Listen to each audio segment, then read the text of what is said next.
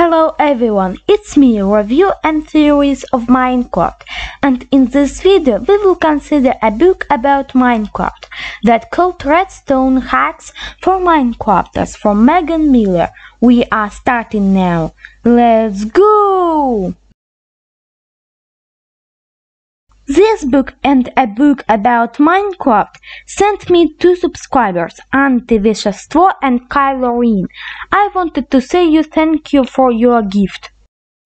And now let's go to book. Book cover is glow matte, very beautiful on look. At once need to notice that it is non-official tutorial. That means that Mojang's did not put a hand to this book.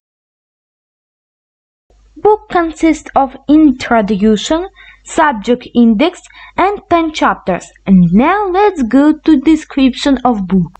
Let's go to introduction, in which said about redstone.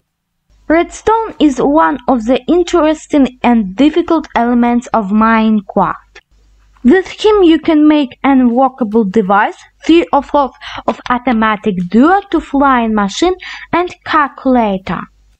The most popular gears are automatic farms, farms of mobs, atomized doors, optimized lighting, sorting and storage points. You get redstone by mining redstone ore at level 16 and lower. Each block of ore will get you 4 or 5 redstone, and more if you are mining with fortune enchanted pick. Redstone machines or contraptions have 3 elements: devices, power, and the signal that transmits power to the device. Redstone device is an object that performs an action when it receives power. You can extend the path of this power through 2 layers of redstone dust. Here the power source is the button, which gives out a temporary power signal. When it's pressed, while that signal exists, the trapdoor opens. When the signal disappears, the trapdoor closes. You don't need any redstone dust if the power source is right against the device. If you want the button to be farther away from the trapdoor, you would have to connect them. Redstone dust and devices like torches, repeaters and comparators can be uprooted by water, destroying contraptions. Make sure when you finish a contraption to protect it from accidental water placement by walling it off.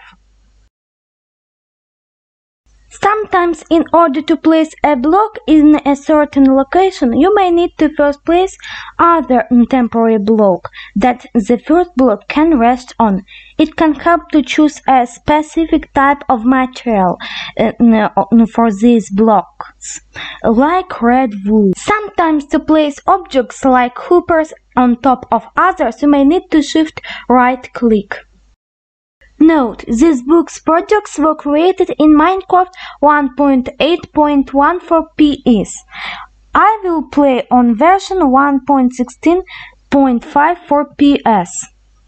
Well, on this first video about this book is ended. In future there will be new videos about it.